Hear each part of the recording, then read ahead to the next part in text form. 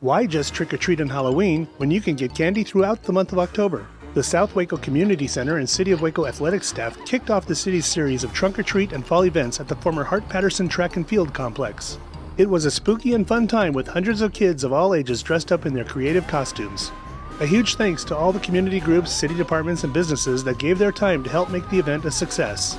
If you missed out, or if you're ready for round 2, the City of Waco has even more spooky and family-friendly fun scheduled throughout October. For a full list of City of Waco fall-themed events, visit waco-texas.com/fall. On Thursday, October 19th, the City of Waco and Keep Waco Beautiful celebrated the grand opening of Bledsoe-Miller Children's Learning Garden. The Learning Garden at Bledsoe-Miller Park is a space for families to see, smell, and learn about the importance of drought-tolerant native and pollinator plants. The project was made possible through a grant from Keep Texas Beautiful and HEB. This is what we're here to do.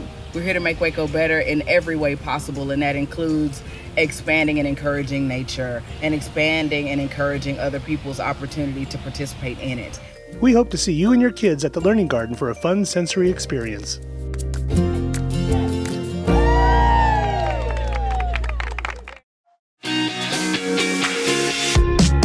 On Friday, October 20th, Midway ISD and our contracting partner Big Creek Construction joined City of Waco officials at City Hall to celebrate the reopening of Mars Drive and Old Hewitt Road. After 18 months of construction, the major thoroughfares are open to traffic featuring new concrete pavement, drainage, and waterline infrastructure. The $8.5 million project is expected to last up to 50 years thanks to the choice of using concrete instead of asphalt. Thank you for your patience during our work to provide Waco and Hewitt residents with a much improved driving experience.